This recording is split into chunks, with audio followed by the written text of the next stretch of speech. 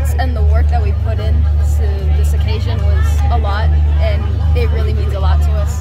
So I'm just glad that I get to help out. So for Day of the Dead, it's mostly you celebrate the loved ones that you like, that have died, and it's like a way of appreciating them, but still trying to make their memory be alive.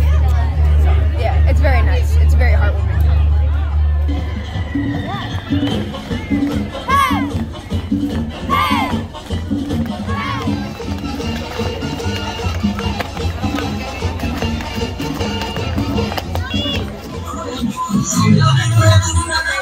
My name is Gloria Contreras, and I am the main artist of this whole exhibit, this Day of the Dead, that we brought to Homewood, Illinois. I am so proud of everybody here helping me out. The kids from HF, everybody was participating, and it was amazing. The community came in and helped in any way, and I am so proud of everybody here with us. Everybody's so happy. Everybody's just having such a great time, and I love it. I love Homewood, and I'm so happy to be here. Thank you guys for believing in me and in my art.